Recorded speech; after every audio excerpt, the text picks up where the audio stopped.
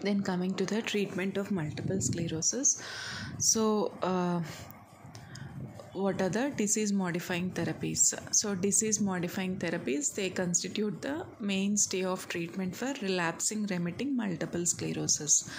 As we have already discussed, relapsing remitting is the most common type of multiple sclerosis. And what are the drugs mainstay of treatment for relapsing remitting multiple sclerosis? So these are disease modifying therapies. So what are these? Glatiramar acetate.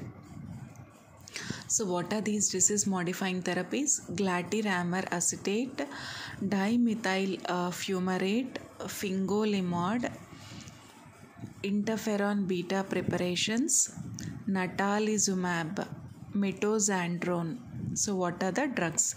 Glatiramar acetate, glatiramar acetate, dimethyl fumarate, glatiramar acetate, dimethyl fumarate, fingolimod, interferon beta preparations,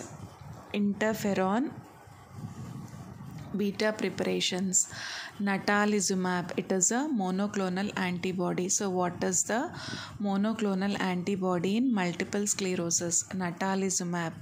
And mitoxantrone. So all are primary disease modifying therapies in multiple sclerosis. So the early treatment should commence upon establishing a diagnosis of multiple sclerosis. So as soon as we diagnose multiple sclerosis, we have to start the treatment. So what is the short-term goal? Short-term goal is we have to reduce the lesion activity on MRI. So what is the short-term goal in the treatment? We have to reduce the lesion activity in MRI. So what are the long-term goals? Long-term goals is we have to prevent the secondary progressive multiple sclerosis. So long-term goal is prevent the secondary progressive multiple sclerosis, and after initiating the treatment we have to check that there is adequate patient compliance, and then we also have to monitor for the drug toxicity. So now we have this glatiramar acetate. So glatiramar acetate. So what are the disease modifying therapies? Glatiramar acetate, dimethyl fumarate, fingolimod, interferon beta preparations, natalizumab and mitoxantrone. So coming to glatiramar acetate.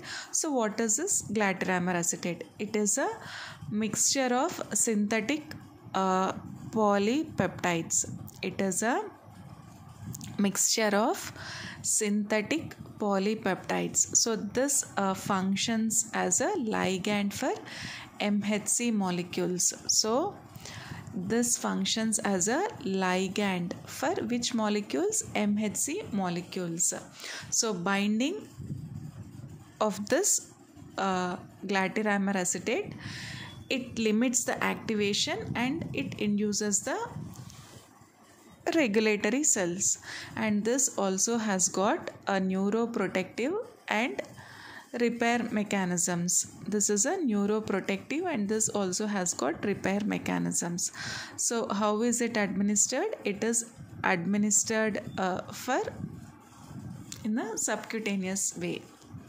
It is well tolerated, but it is not useful for treatment of progressive forms of multiple sclerosis. So but it is not useful for treatment of progressive forms. For progressive forms we can't give this glatiramar acetate. Then we have interferon beta preparations. So how does they act? Interferon beta modulates T and B cell function and possibly alters cytokine expression. So how does these act? They modulate T and B cell function, they alter cytokine expression, and they play a role in blood-brain barrier recovery. They also play a role in blood-brain barrier recovery, and they also decrease matrix metalloproteinase expression. So these interferons, they also decrease matrix metalloproteinase expression. Okay, so they modulate T cell B cell function, so altering the cytokine expression. So they help in blood brain barrier recovery, and they decrease the matrix metalloproteinase expression. So how is the administration? We can give either subcutaneous or intramuscular depending upon the preparations, but the main side effect of these interferon beta preparations are flu-like symptoms, and there could be a possible a brief worsening of the patient's existing neurological symptoms could be present. Then we have natalizumab. It is intravenously administered. It is a humanized monoclonal antibody. So what is natalizumab? It is an intravenously administered humanized monoclonal antibody. So what does it do? It blocks leukocyte adhesion with vascular endothelial cells. So we have vascular endothelial cells and we have the leukocytes. So it blocks the leukocyte adhesion with the vascular endothelial cell, and this drug also inhibits the leukocyte migration into the central nervous system. So it is blocking the leukocyte adhesion to the endothelial cell, and this is also inhibiting the leukocyte migration into the central nervous system. So this is usually well tolerated, but mild headache and flushing often occur during intravenous administration. So what are the side effects? Mild headache and flushing occur with intravenous administration. And then we have this mitoxantrone. Okay, mitoxantrone, it is an intravenously administered chemotherapeutic agent. Mitoxantrone, it is an intravenously administered chemotherapeutic agent. So this interferes with DNA repair and RNA synthesis. Mitoxantrone, it is, how is it administered? It is administered intravenously. Okay, intravenously administered chemotherapeutic agent. So this interferes with DNA repair and RNA synthesis, and a possible effect on mainly on DNA and RNA, and a possible effect on cellular and humoral immunity also represents a mechanism. So what are the side effects of this mitoxantrone? So the different adverse effects of this mitoxantrone include amenorrhea and alopecia. The adverse effects of this mitoxantrone includes amenorrhea and alopecia. And then we have this fingolimod. Fingolimod is it's a orally administered drug. This also has got immunomodulatory effects by inhibition of T cell migration. Fingolimod is a orally administered drug. So what are the effects? It has got immunomodulatory effects, and they inhibit the T cell migration. So what are the possible side effects of this fingolimod? Lymphopenia, bradycardia and hepatotoxicity. The side effects of this fingolimod include lymphopenia, bradycardia and hepatotoxicity.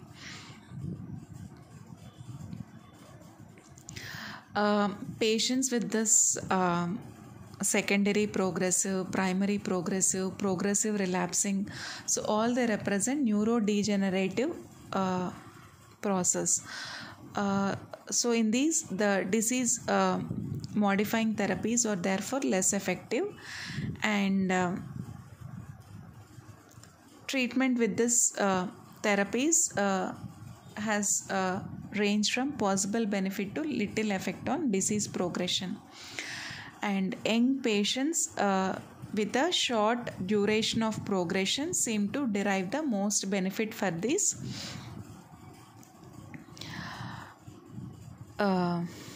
disease modifying therapies. So young patients, they should be having a short duration of who are having a short duration of progression, they benefit from this disease modifying therapies. So the following principles highlight the treatment of acute relapses. So we have to treat underlying condition which could have triggered a relapse. In patients with progressive forms of multiple sclerosis, disease modifying therapies are less effective. Okay. And apart from this, we also have to treat the infections or metabolic derangement which have caused this relapse, and symptomatic treatment of the neurological symptoms. And we can also give a short course of corticosteroids in assisting the recovery, and we can also give rehabilitation with physical and occupational therapy. Prognosis. As the time progresses, the disease will worsen. So what are the factors that tell a worse prognosis? Male gender, progressive course, primarily pyramidal or cerebellar symptoms. If patient is having pyramidal or if patient is having cerebellar symptoms, male gender, progressive course, so these patients they have this worse prognosis. And if there are frequent relapses and the recovery if there is a minimal recovery between the relapses also, the prognosis is bad. And multifocal onset and early relapse rate, that is very early patient is getting relapse rate, large lesion load and brain atrophy on MRI. So all if there is a large lesion load and brain atrophy on MRI, so all these suggest a worse prognosis. So the worst prognostic factors include male gender, progressive course, primarily pyramidal or cerebellar symptoms, more frequent relapses, minimal recovery between the relapses, multifocal onset, high early relapse rate, large lesion load and brain atrophy on MRI. And what are the factors that suggest a favorable diagnosis? So factors suggesting a favorable diagnosis include female gender, relapsing course, mild relapses, between the exacerbations if there is a good recovery, primarily sensory symptoms. If sensory symptoms are there primarily, then it has got good prognosis. And if there is a long interval and low lesion load, and if there is a presentation of optic neuritis, then this has got a favorable prognosis. So if multiple sclerosis patients, if there is optic neuritis, so it shows a favorable prognosis, and full recovery from exacerbations, they show a favorable prognosis. Complications. Impaired mobility can occur, and so this impaired mobility is multifactorial, either defective motor control and vestibular symptoms. Brainstem lesions sometimes which involve the oculomotor pathways, they can cause chronic diplopia. So if chronic diplopia is there, we have to give prisms and surgery. And then we have chronic vertigo. So chronic vertigo respond to meclizine, ondansetron, or we can also give diazepam. So chronic dysphagia from bulbar dysfunction, so that leads to chronic aspiration.